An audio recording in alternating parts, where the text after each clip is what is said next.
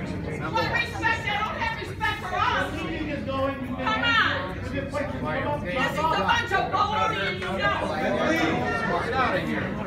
Well, we have a lot of damage from the storm. So the purpose of our meeting tonight is really about information. We want to discuss the history of the existing stormwater management system. We want to show you why we can't proceed without your help. The canals are now backing into the lakes, which originally when purchased, they were lakes of recreation, not holding ponds or sumps because of failed drainage.